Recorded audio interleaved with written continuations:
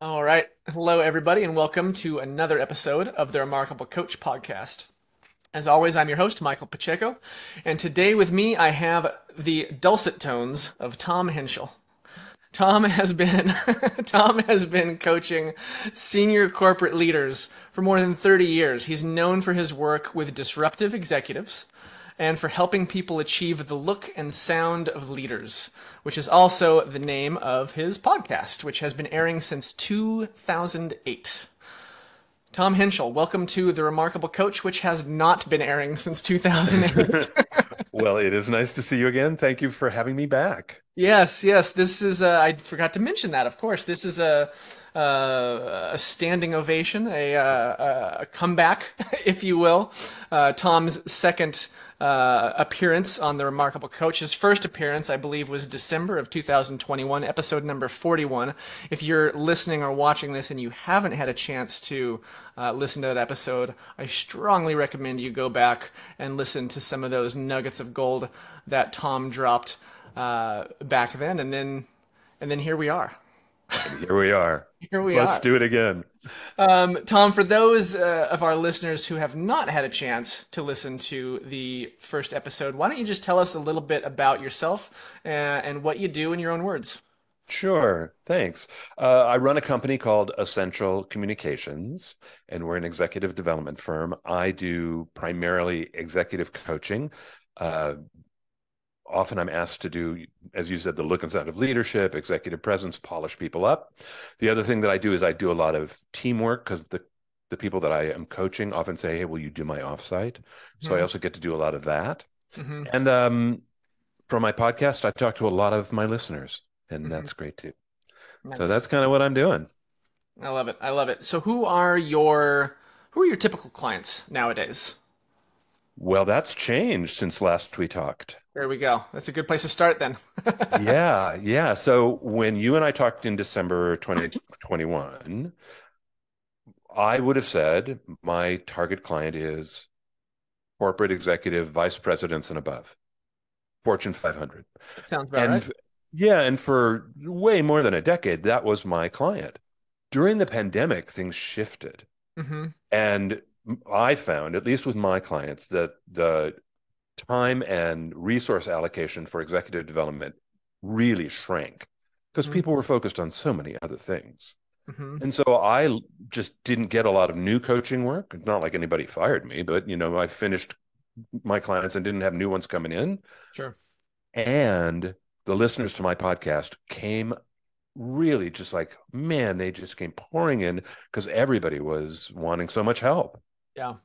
So my clientele has shifted more now, what I call private coaching, Uh-huh. and the corporate coaching is, I would say, 35 to 40% of my business, where it used to be 80%. Interesting. Interesting. Yeah. So tell me about the private coaching. What does that look like? How is that different than the executive coaching?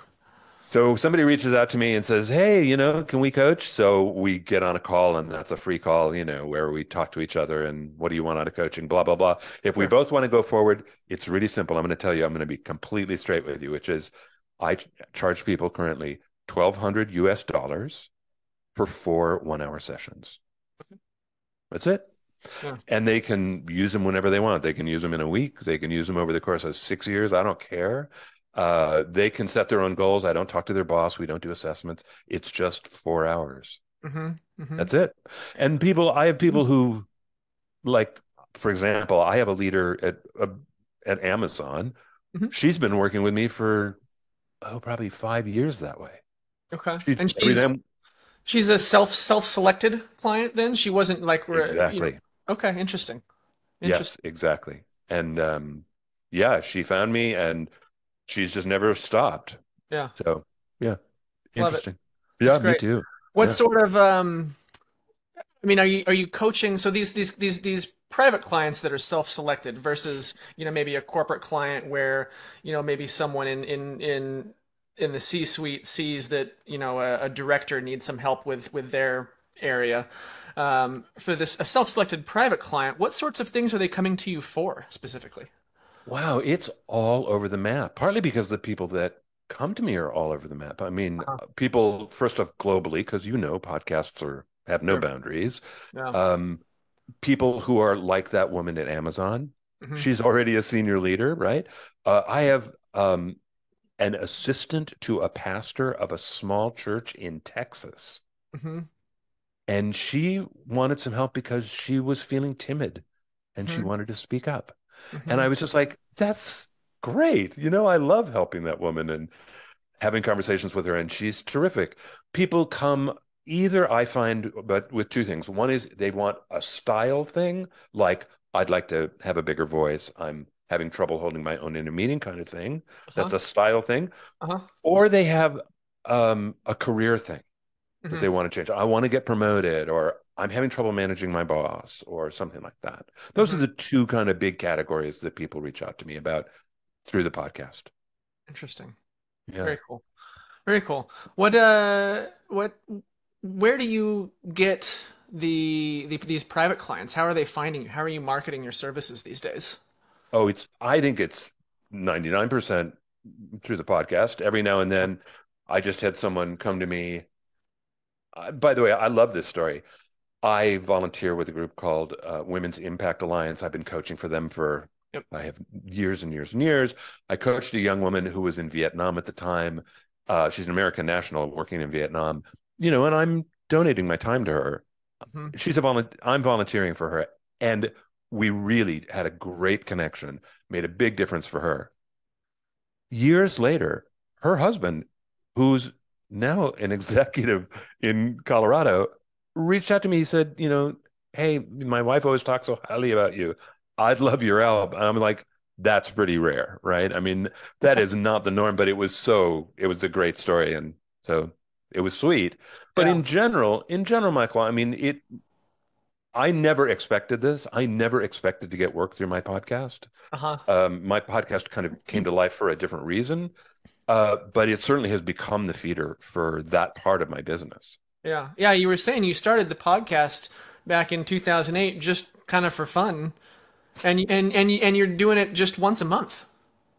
Yeah, because I have another job. I have a full-time job. So getting my show up once a month, that's part of my work month, but it Uh-huh. takes a month. Yeah. Yeah. Yeah, yeah. Yeah. Cool. Cool. When did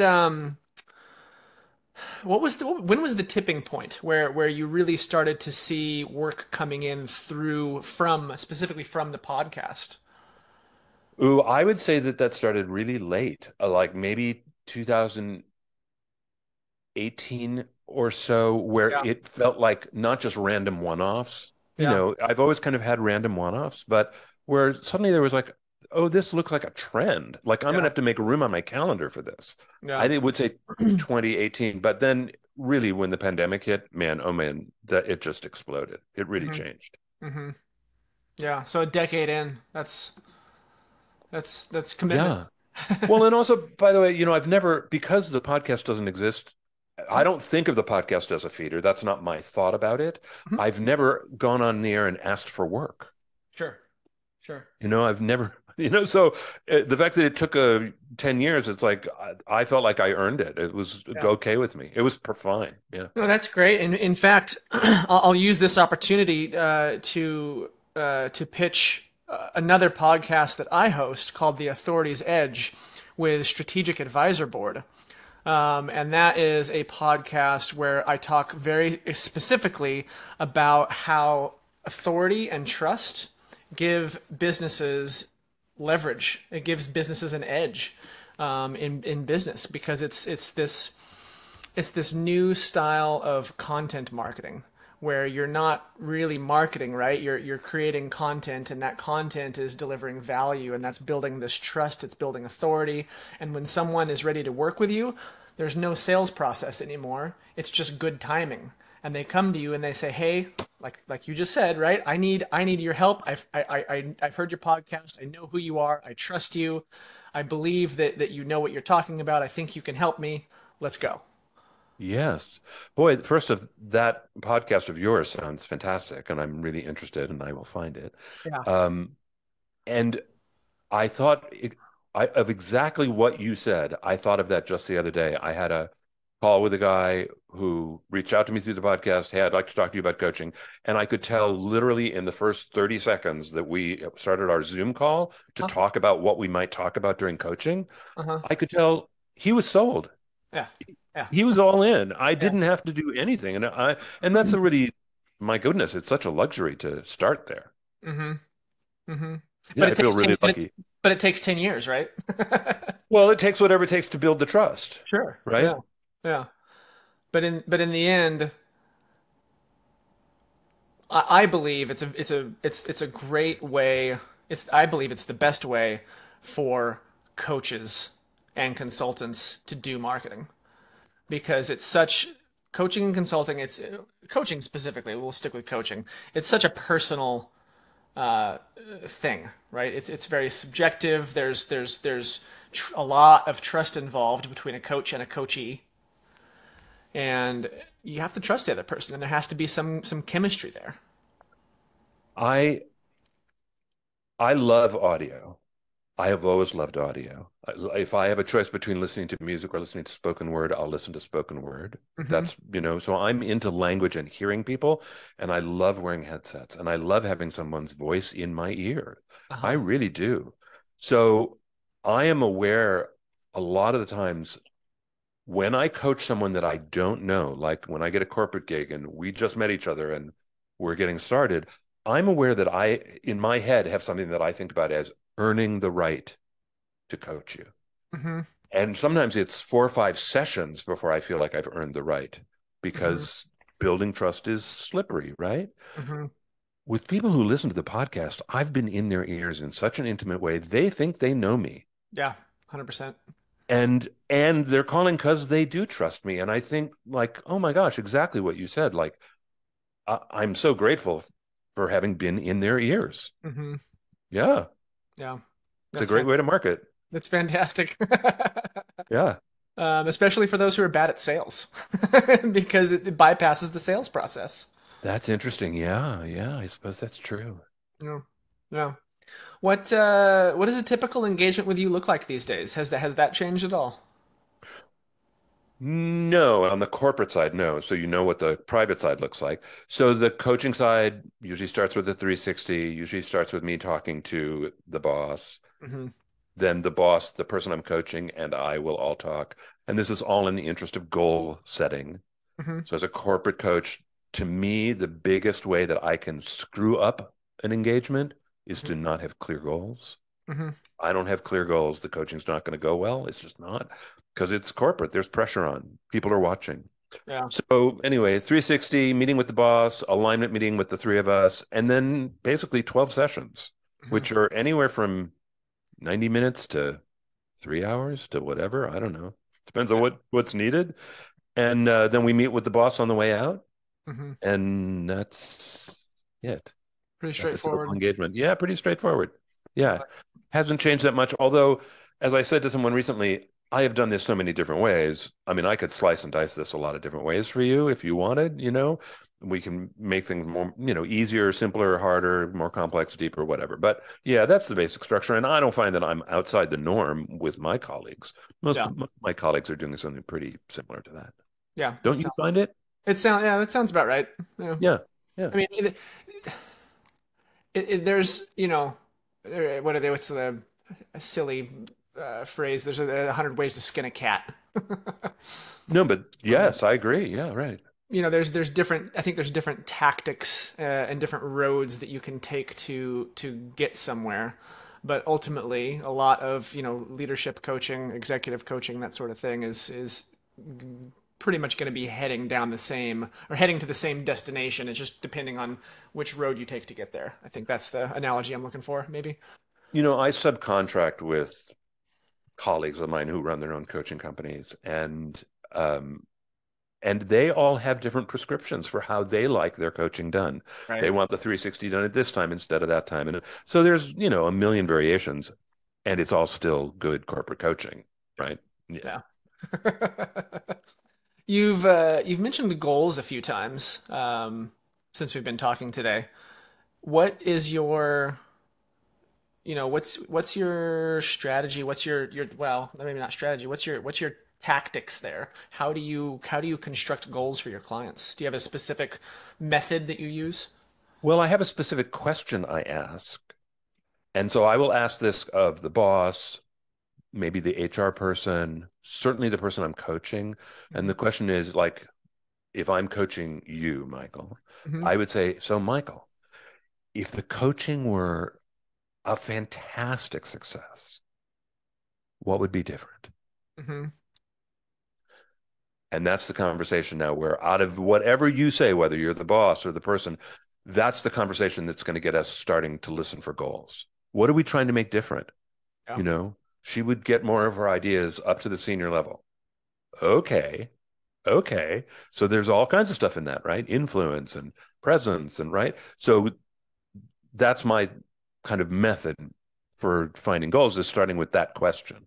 I like that. That's it's important. I mean, you're essentially saying, what result do you want out of this? But your phrasing of that question, I think that's super important. The way you're framing the question in such a way that it becomes easy to answer, right? A question, a I question also like a question like what result do you want is not a good way to phrase that question.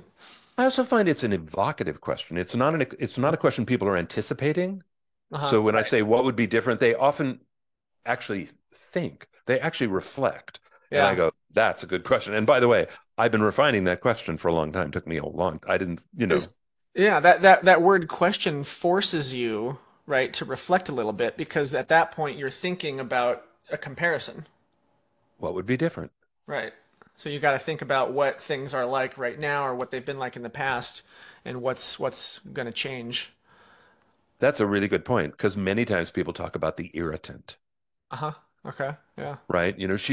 She's not cooperative. Uh-huh. Um, she doesn't know when to pass the ball in a meeting, right? They start with the irritant, Uh-huh. which is Uh-huh. not necessarily what the goal is going to be, but it's good to know what the irritant is. Uh-huh. Yeah, that's interesting. Yeah, because I that makes a lot of sense as well because oftentimes people will well, oftentimes I think a coaching engagement will begin because of some irritant, whether that's a person or a process or a specific part of an organization that's not working out. That would be maybe the catalyst, right, for starting a new coaching engagement. But that's not necessarily. I mean, I guess you could start a conversation about goals there, but it's not the goal itself, right? To just remove the irritant. That's not all that you want to do.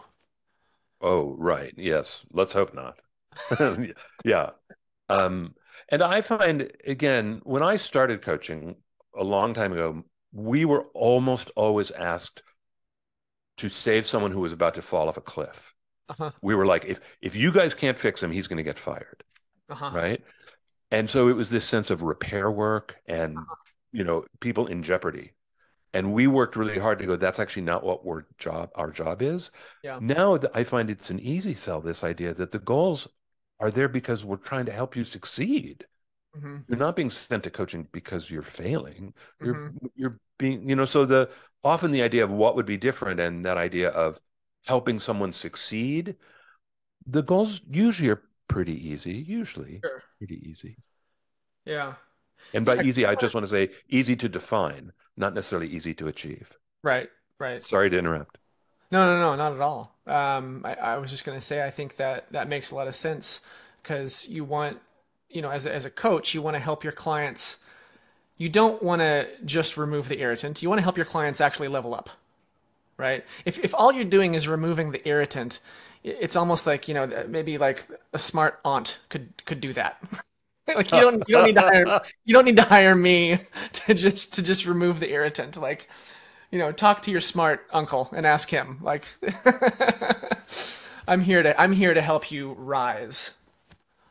Yes, often. Not everybody wants a promotion, but yes, often. If nothing else, work's going to get better for everyone. Yeah. And I didn't mean rise to say promotion specifically, but I mean like rise as in rise to the challenge, be your best self, right? That sort of thing. Yeah. Yes, Yeah. yes.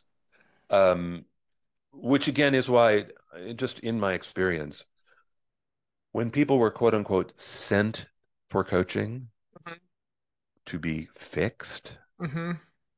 um, it doesn't sound very encouraging to help that person be their best self, right? I mean, do you know what I mean? It's really like, oh, you're a problem and we're going to make you tolerable. Mm-hmm. Um, Not very and I'm inspiring work. No, and people can feel it. But by the way, those people exist. I mean, look, one of the things that I'm known for is dealing with quote unquote disruptive executives. Those people exist. Yeah. Where, look, if we could just get rid of the irritant, it would be really helpful Mm-hmm. because it can be really irritating. Mm-hmm. I mean, there are people in the workplace who are really irritating. It's changed, by the way, because of Zoom, Mm-hmm. and people aren't around each other so many hours of every day. I Mm-hmm. don't know if that's a good thing or a bad thing, but sometimes the irritant is just softened just because it's remote. Mm-hmm. Interesting. Interesting. Um, Gosh, yeah, Tom. What I mean, what else is new in your world since we last spoke? It's been, I mean, your first podcast was released in December of 2021, but I think it's been about a year and a half since we actually last spoke. Oh, I think so. Yeah. Yeah. So what's different for me, and I'm going to guess that everybody has their own story about this, but what's different for me with my clients is talking about return to work, Okay. Return to like physical location. whatever it's going to look like. That Yeah. there's, so I'll give you two different examples, because everybody's all over the map on this, right? I mean, everybody is, globally, but certainly my clients are no different. They're all over the map. Mm-hmm. So I was working with a president of an international bank. He runs the US division. And he said, I come into the office every day. I think everybody should be coming into the office every day. Everybody's going to be coming into the office every day. And I thought, this is going to go badly. Mm-hmm. This is not going to go over well. And I was like, he's not asking for my coaching here, but we did have a conversation about it. Yeah. And there is no right answer. I think he's going to have a hard sell with his position, Yeah. but the point is everybody's talking about it. Mm-hmm. I had an Yeah. So anyway, the remote to work thing, I know it's changing everything, hiring, retention, but also it's changing teams. I Mm-hmm. mean, teams do not function the way they did 3 years ago. They just do not. Yeah. And and we can debate about whether that's good or bad, but they're just not the same. It's Yeah. different. Yeah. Yeah.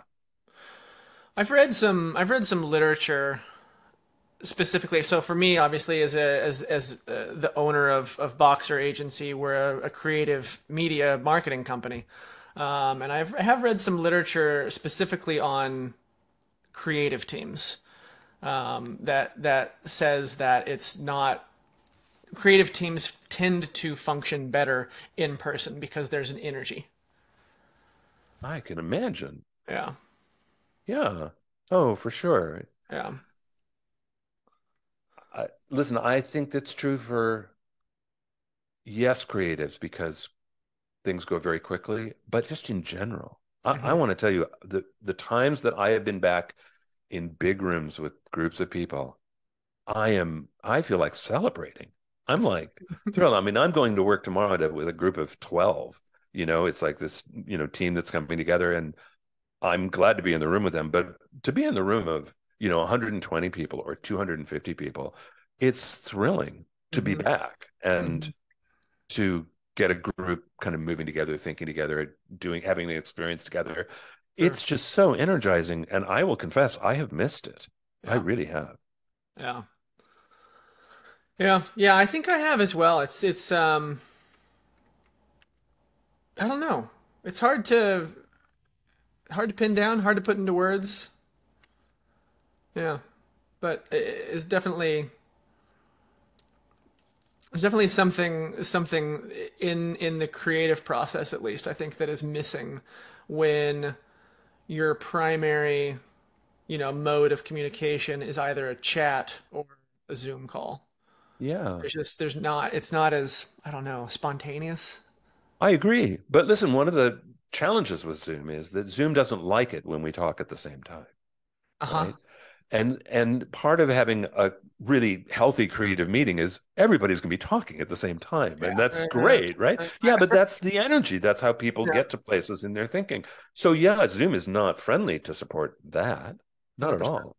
Yeah. Um, you know, one of the things, thinking about what have I learned, right, during this time, one of the things that I've learned is a really simple trick that has created such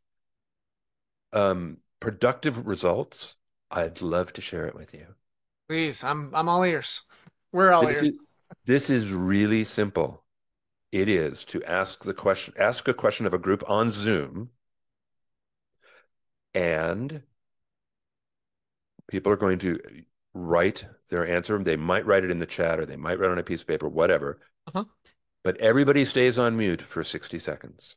Uh-huh. 60 seconds, just 60 seconds. And if the question is one where people actually need to reflect, everybody kind of starts from the same place. Mm-hmm. Whereas what I have found, if you just ask the question, one of the extroverts will go first, and then another extrovert will chime in, and the introverts will never speak. Mm-hmm. They're just not, they were never ready. And Mm-hmm. either they're going to stick with their own thoughts and not listen, or they're going to listen and not stick with their own thoughts. But it's an unsatisfying experience for them, and they'd end up not participating. Mm-hmm. And so you end up not hearing so many voices. This 60 seconds is a fantastic equalizer. I like that. That's great. And people can use the 60 seconds however they want, but a lot of people, especially if the question is meaty, Mm-hmm. people, when you come back after 60 seconds, they're like, wait, no. It's great. It gets people thinking. It's Mm-hmm. nice. It's helpful. That's great. That's brilliant. I'm definitely going to try that out. What I've been doing, and I've got a relatively small team. There's half a dozen of us, so it's not like I've got a gigantic Zoom room full of people. But I will um, ask a question, and then I'll pick someone to talk first, and that way, everybody gets kind of a chance to have the opportunity to not be drowned out by the extroverts on the team. Nice. Yeah. Well, and you know these people too. So I can Yep. imagine you have some scorecard in your head of how everybody's doing. Yeah. Yeah. Yeah. Nice. That's a good. I like that, and then being on mute for 60 seconds specifically. I like that because that, you know, you don't feel like you're behind the eight ball, stressing out. Like you've got a little bit of time to think about it and kind of collect yourself and come up Yes. with the answer to whatever the question may be. Yeah. So listen, I pulled that from an exercise from Liberating Structures. Has anybody talked to you about liberating structures? Nope, haven't heard of it. Oh my God. Okay.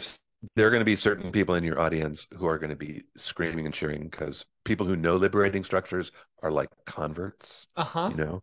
So, Liberating Structures is a free website that is intended to help normal people, just average, everyday person, lead experiences with groups. Okay. And they are so great and simple and get profound results. And one of them is something called 1, 2, 4, all. And it starts with 1 minute of silent writing Uh-huh. and how transformative that 1 minute of silent writing is. Huh. And I learned it in rooms facilitating and seeing what it did to the group. It was incredible. And then I brought it to the online world and it worked just as well. Huh. Cool. So liberating structures, man, if you don't know it, it completely changed me as a facilitator. I mean, I cannot begin to tell you how it changed me as a facilitator. It's I great. love it. I love it. I'll find that website for those listening. We'll definitely add that to the show notes. Oh Um, yeah, that sounds super cool. it is and fun.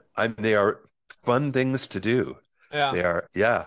So if you want to lead a group, nice. I have a book I bought, I don't know, 5, 6, 7 years ago called Game Storming. Are you familiar? Have you heard of this one? no, So this is another one for facilitating brainstorming sessions in groups. great. And it's just a book. I don't know if I've got it right here. It might be in the other room. I think it's in the other room. I'm looking up my bookshelf. Um, But it's essentially, yeah, it's just a book of games, right? That help people brainstorm icebreakers, all of it. Yeah. It's helpful, right? I mean, yeah.